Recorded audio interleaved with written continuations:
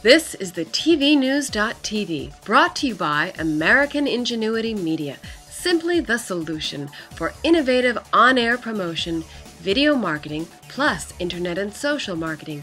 Visit them at AmericanIngenuityTV.com and on Facebook. Here now is Jeff Grimshaw.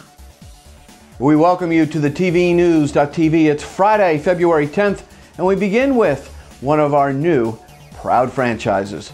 Former CNN anchor, dare I say classic CNN anchor, Bobbie Battista is back with her eye on the news. Thanks, Jeff. Topping our report this week, CNN suspends Roland Martin for off-color tweets he made during the Super Bowl. But were they homophobic, and did CNN go too far? In my opinion, Roland was trying to be funny at the gay community's expense, and he is without question guilty of poor taste. At least one of those comments was certainly homophobic.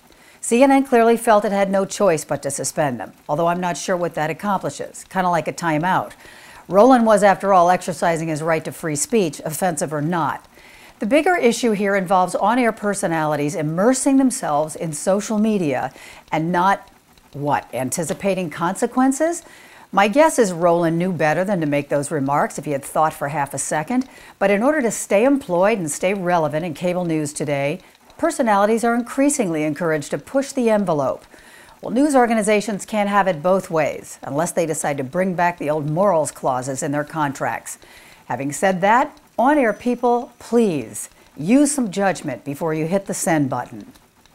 Meanwhile, speaking of incendiary personalities, Newsweek's Rebecca Dana reports this week that Al Gore's struggling cable news network, Current TV, is fighting to stay alive, and that Keith Olbermann is the key to that network's survival.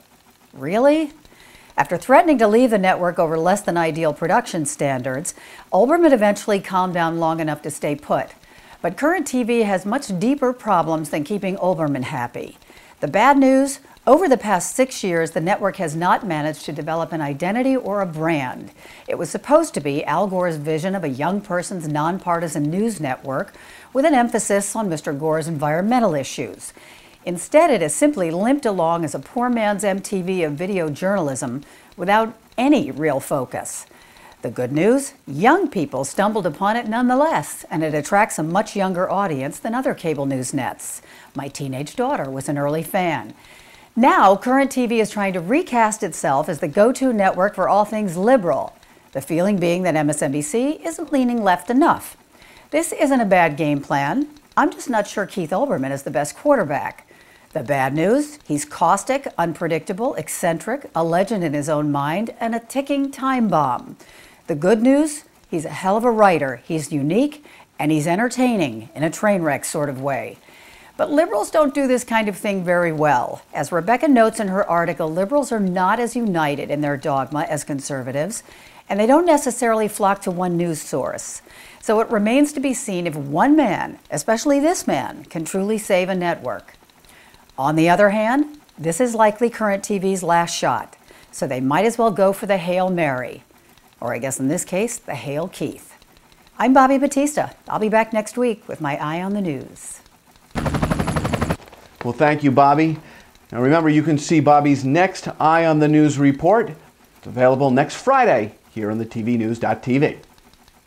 Specially formulated to meet your specific needs, the Monavie elements are revolutionizing how you approach your health. Built on the Monavie Bioessence promise, each of these health pack supplements works with your body to promote your best self. Monavie, a more meaningful life. Regrettably, Eric Mackerlin has taken sick, and we wish him only the very best. So let's stick with news on TV. Recently, our BFF, Jimmy Kimmel, made us LOL with this commentary on the worldwide news leader, CNN. Have a look. I think Wolf Blitzer has been watching too much Gossip Girl.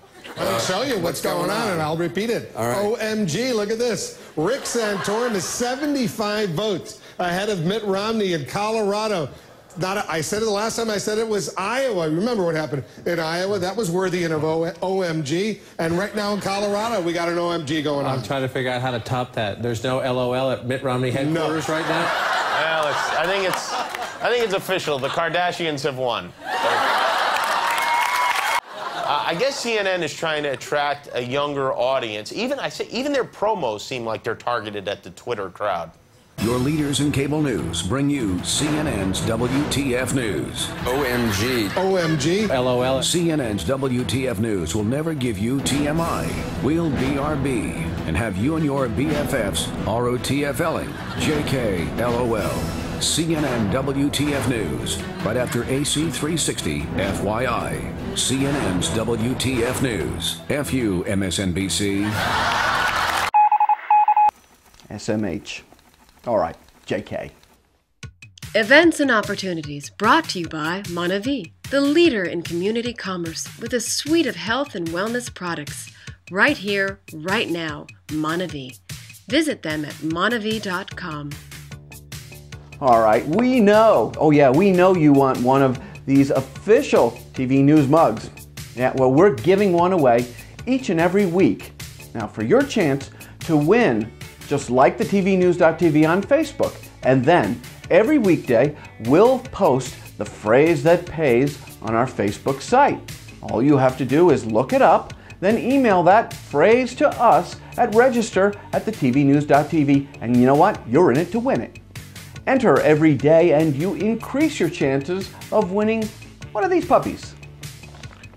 We want you as a sponsor of the TV news so you can talk to the entire TV industry in our native tongue, that being video.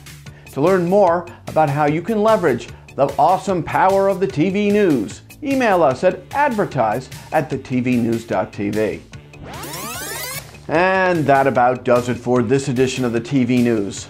Gabriel Reyes returns with our weekly exclusive Hispanic Media Report on Monday.